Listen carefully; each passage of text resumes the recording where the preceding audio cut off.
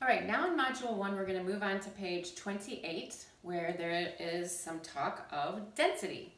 Density is a very important concept in chemistry that we will talk about a lot. So we're going to start with the definition. Squeak! Density. The definition is, from your book, an object's mass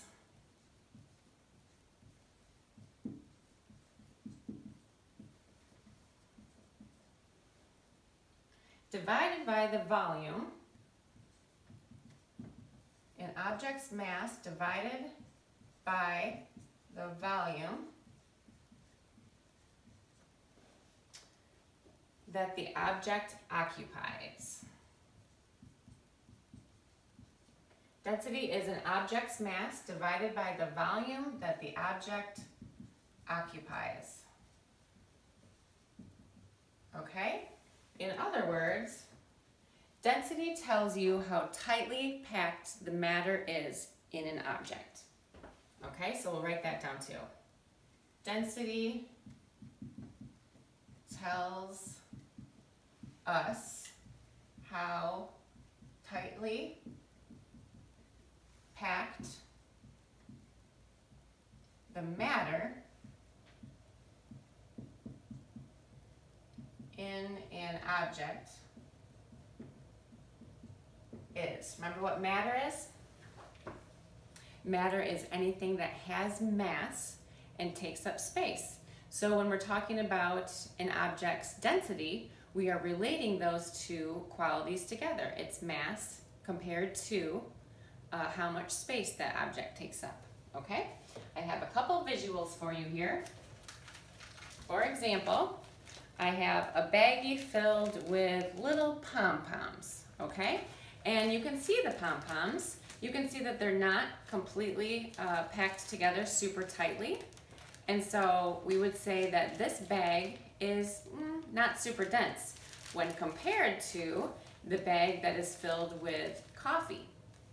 The coffee granules are much smaller, and so they can be much tighter packed inside this bag. And so you can see an example of something that is not very dense, this bag with pom-poms, versus this bag that's filled with coffee, which is more dense, okay? It would have a greater density. Another example I have for you is this beach ball that's been sitting here. This beach ball I filled just by blowing up myself, and you can see that it's pretty light, and you can see how much volume it takes up inside this beach ball.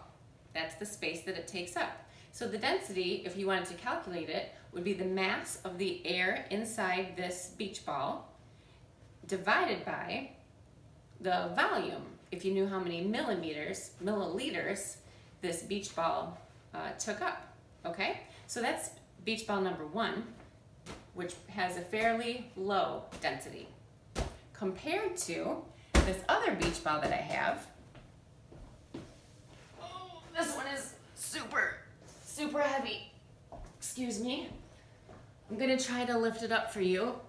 This morning I melted some lead and I used a tiny little funnel and filled the beach ball with molten lead and then let it cool. So this beach ball is actually really heavy. I'm having a hard time holding it up.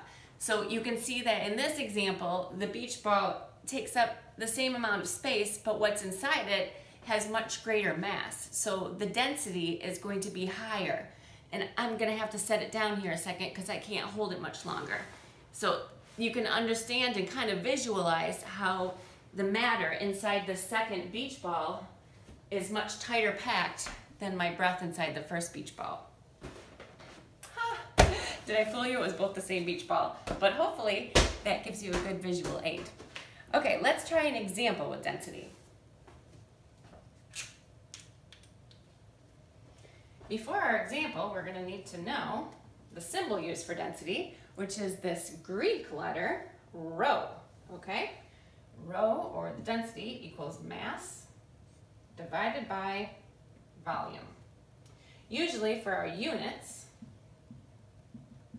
we're going to see grams per milliliter, or as we learned last video, grams per centimeters cubed, because 1 milliliter is the same as 1 centimeter cubed. So here's the formula for finding density. Let's take a look at, are you guys still chuckling about my beach ball example? Oh, it's so fun to do chemistry with you guys. All right, example 1.8 on page 30. A gold miner has just found a nugget of pure gold.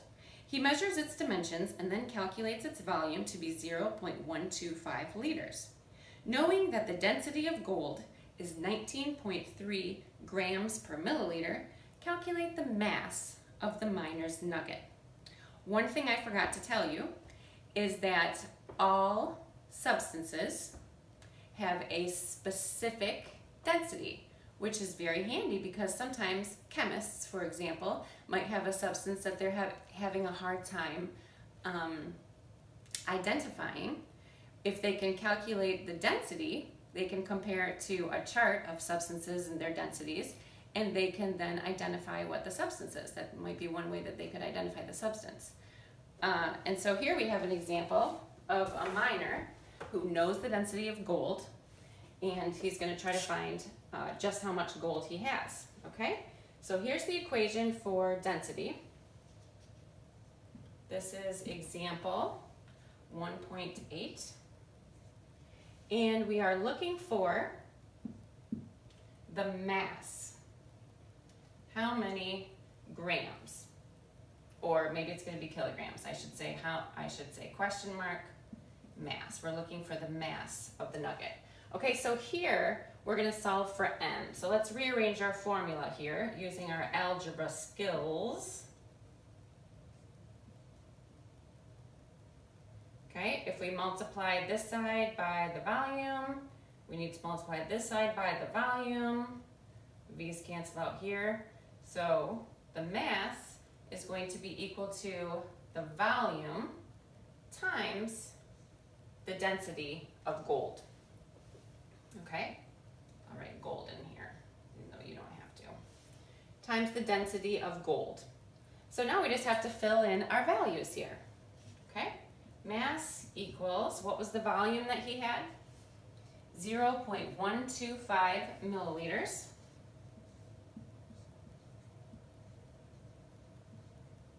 And we're going to multiply it times the volume. Excuse me, that was the volume. We're going to multiply it by the known density of gold, because any sample of gold has the same density. It's always 19.3 grams per milliliter. Did I get that right? Checking back to my example in the book here. Yes, I did. Okay, so then we just have to multiply it out. Do you see any problems though? I see a problem. Our units, I messed up right here. It was 0.125 liters. Sorry, not milliliters. And I caught it because I knew I was supposed to catch something. Okay, so the volume was 0.125 liters times the density. But liters and milliliters are not going to cancel each other out. Okay? So we have to multiply by using the factor label method, which we learned about last time. And we're going to multiply by the relationship between milliliters and liters so that we can cancel out these units. Because our answer is just going to end up being grams, because we're looking for the mass of something. We measure mass with grams or kilograms. Okay, so I know that our liters and our milliliters are going to need to cancel out. And so far, they're not matching, so they can't. All right, how many milliliters are in a liter? That's right. Good job, guys. 1,000. 1,000 milliliters equals 1 liter. Okay, if I want milliliters to cancel out in my problem, milliliters is in the denominator here, so it needs to be in the numerator here. And if I want my liters to cancel out, I can easily turn that into a fraction, so we can look at it that way. Liters is in the numerator here, so it's got to be in the denominator over here. And you can see how we're doing multiple steps in the same problem. That's absolutely fine. Okay, now we fill in our digits. The 1,000 goes on the top by the milliliters. The 1 goes on the bottom by the liters. And then we can just multiply and divide it out. So if I was going to put this into my calculator, I would say 0.125 times 19.3 times 1,000. And I would get the answer I'm just looking in the book for the correct digits because I don't have my calculator next to me like you are supposed to. I hope that you have yours next to you. 2,412.5 was the number that came out of the book's calculator.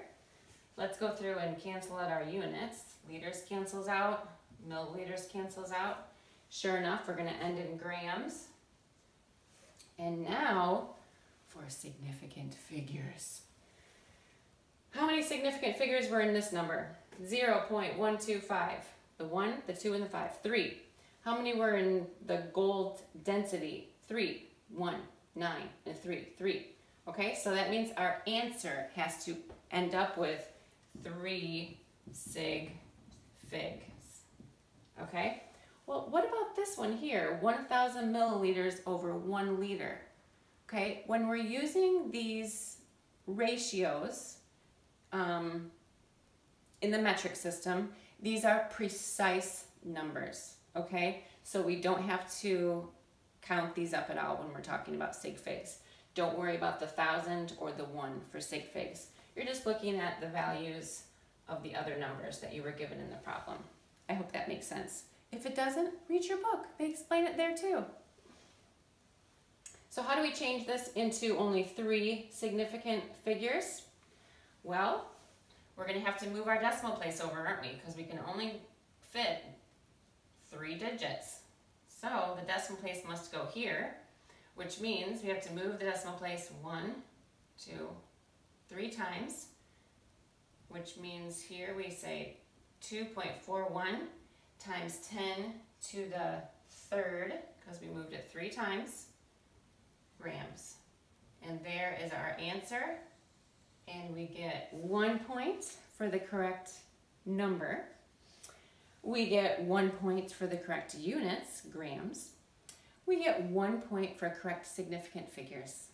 Way to go, us. And you know what? I would give us 10 points for having fun together.